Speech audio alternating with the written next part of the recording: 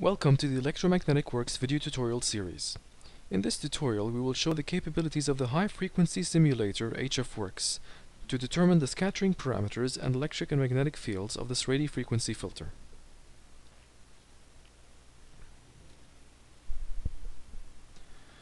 HFWorks can analyze any model that is either built or imported into SolidWorks. It can also perform different analyses for any configurations available in the SolidWorks model. In this example, the radio frequency filter has tunable screws. Every set of screws has a different depth. One configuration is also available in which there are no screws present. By clicking on the HFWorks Manager in the SolidWorks tabs, you can create a new study. There are three different types of studies available in HFWorks: S-parameter, resonance, and antennas analyses. In this example, we will use an S-parameter study on the RF filter. Then, we will apply the options. There are different settings that can be applied, from the starting frequency, the ending frequency, and the number of frequencies to be used,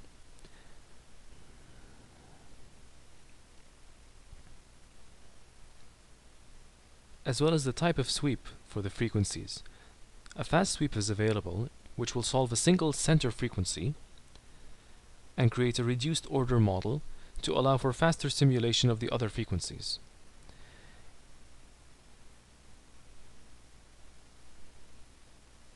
In this example, we will continue using a discrete sweep which will solve all of the frequencies individually. After the definition of the study, you can enter all of the pre-processing inputs.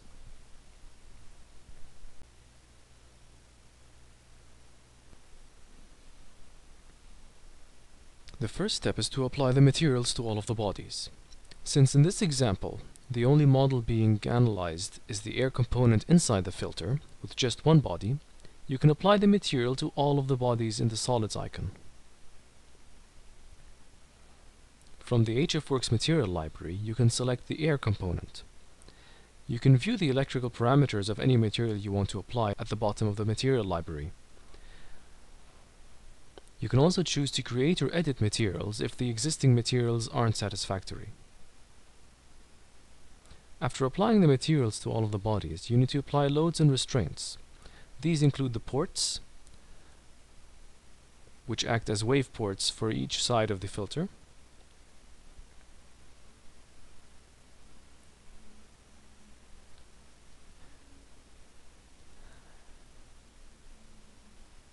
and can be reviewed before carrying on with the analysis. Another load and restraint which will be used in this example is the perfect electric conductor, which will simulate the existence of the metallic surroundings of this air component. This is done to take advantage of the skin depth effect used in high-frequency analysis.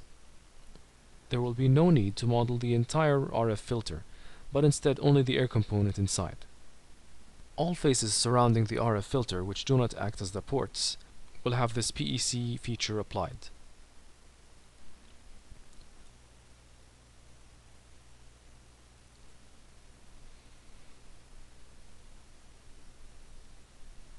The last step before running the analysis is to mesh the model.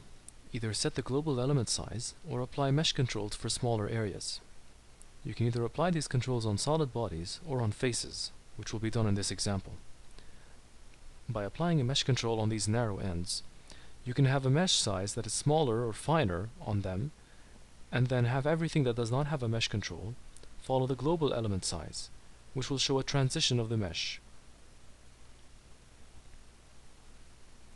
After selecting the bodies or faces, you can apply the control parameter, which is the size of the element. There are many aspects to take into account when creating the mesh. You can change the global size, either numerically or by using the slider to increase or decrease it, as well as changing the tolerance for small spaces. The tolerance can be updated automatically by changing the global size, or it can be entered on its own.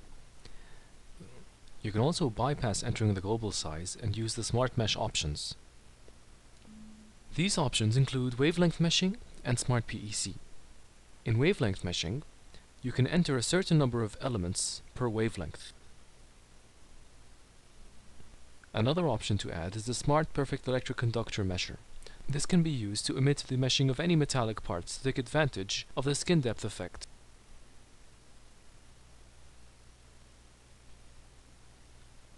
After generating the mesh, you can either run the analysis immediately or review the mesh itself.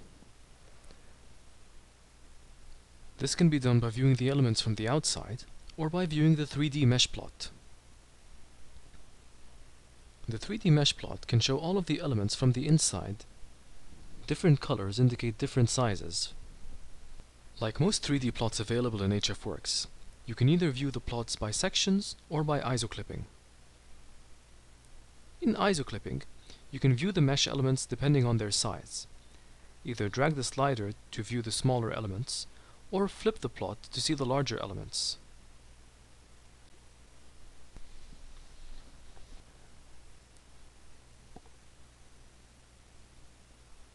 With the mesh now reviewed, the analysis can be run.